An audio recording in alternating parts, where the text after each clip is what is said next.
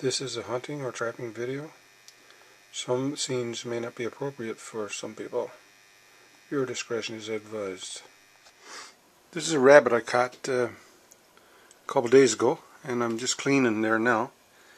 Anyway, I noticed in the stomach and around the intestines of this rabbit, there is a first time, well, not the first time, a few years ago I saw it too, but there's a cluster of little sacs, and inside the sac you can see there's some kind of a parasite.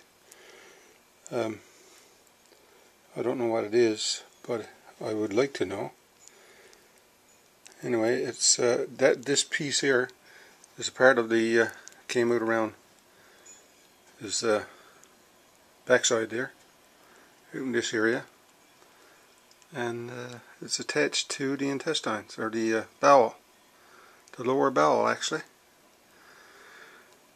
So I'm wondering if anybody can tell me what that is. I